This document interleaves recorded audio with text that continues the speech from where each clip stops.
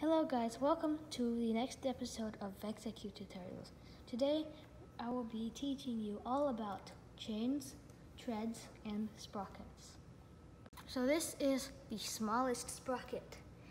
A 8-tooth sprocket has nothing but the teeth and then the shaft area that goes there.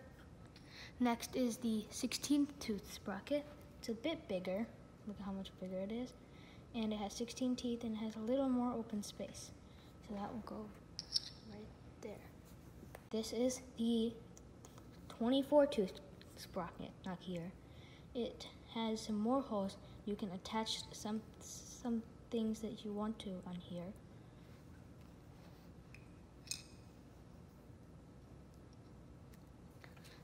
The 32-tooth sprocket, 32-teeth sprocket.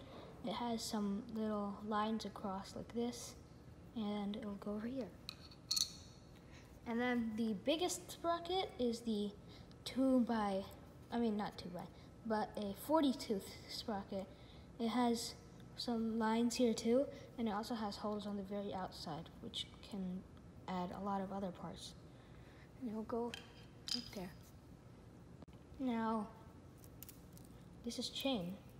Chain is very cool to play with. You can spin it up into like a ball, like this, and then like squish it.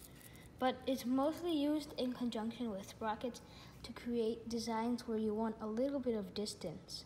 I'll be showing you how. The chain will always be on top of the sprocket. So what you start with is just a regular shaft, like normal things. But you can't just put on a sprocket. Take this sprocket. You can't just put it on the thing and then immediately attach chain on it, because this won't work. So what you should be doing is making some distance so you can put other stuff on it. For example, First you have to put on a thick spacer before the sprocket. Thick spacer, then thin spacer, then sprocket. So you have a little bit of space between both sides, and then you'll have to add another thin spacer and another thick spacer.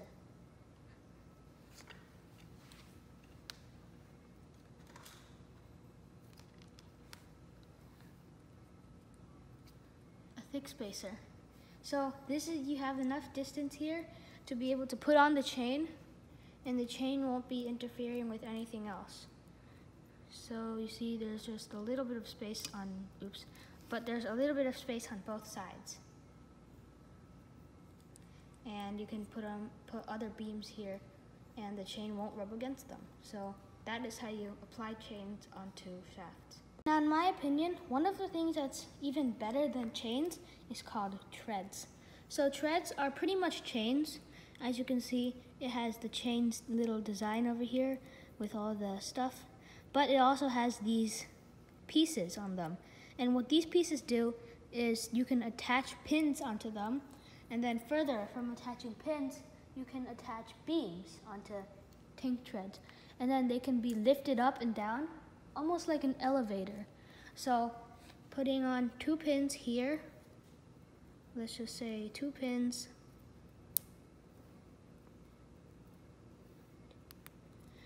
and a little beam.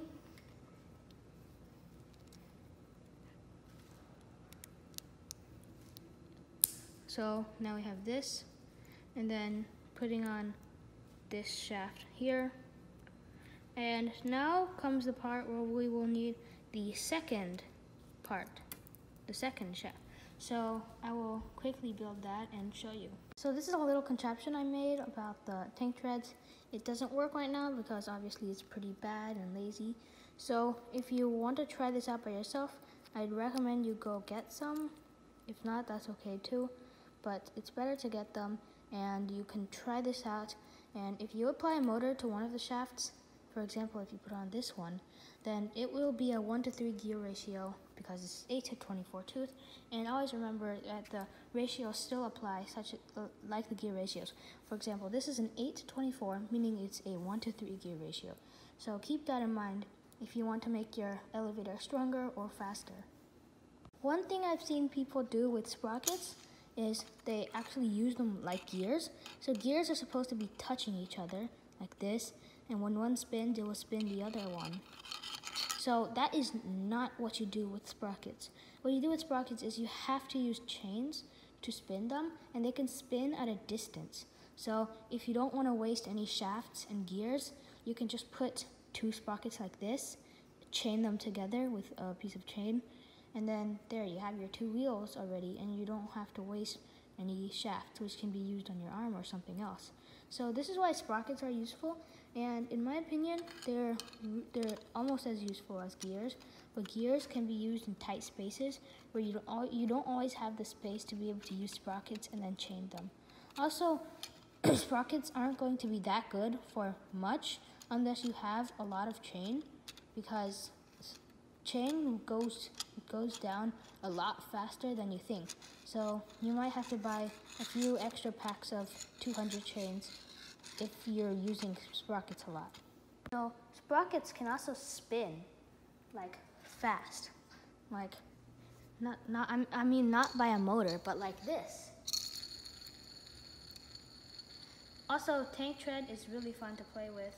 If you have some, I recommend you play with it. You can do stuff like this, or like unravel it here, however you pronounce it, and spin it up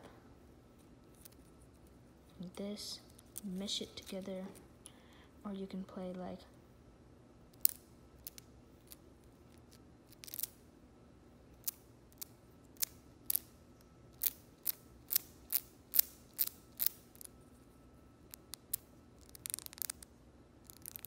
yep, it's fun to play with. So even if you're not going to buy them for robots, you can still at least get them for when you need them, and you can play with them while you're waiting to come up with a good design. So yeah, thanks for watching this very short tutorial on sprockets, chains, and treads.